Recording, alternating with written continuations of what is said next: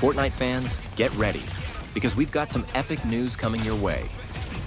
Mark your calendars for Tuesday, September 17th, because that's when Fortnite is dropping brand new limited time modes. And that's not all.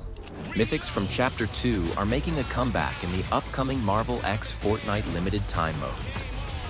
We're talking about some of your favorite powers and weapons returning for action-packed gameplay.